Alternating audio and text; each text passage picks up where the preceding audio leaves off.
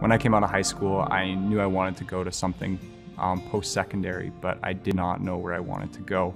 It was a huge step committing to my faith and making a statement that I wanted to follow God and invest in my relationship with Him. So there was a couple things that I was scared about when I was deciding whether or not I wanted to go to Horizon. The one thing that stood out among all the other things was that I was scared that it wouldn't be a good year and that it would be a waste, but that's not true. One of the reasons that I decided to go to Horizon was so that I could have a community and meet a bunch of people in the city of Saskatoon. Some of my best friends are the people that I did meet at Horizon, and I still interact with them and I still talk to them quite frequently. The community aspect is something that is very, very special at Horizon.